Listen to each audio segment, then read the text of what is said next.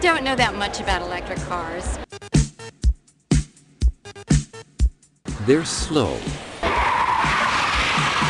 Holy cow! And I can set the parameters to 15,000 amps. That's just huge, huge power. This one beats a Ferrari, and I've been able to accomplish that rather easily. The car has 100% torque from a dead stop. It's just...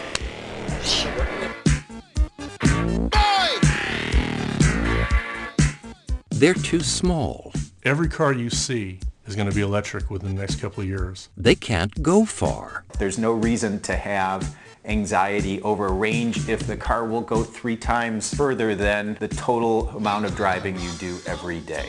Electric Avenue, and then we'll take it higher. They're too expensive. Costs 2 cents per mile to drive irresponsibly on the streets of San Diego.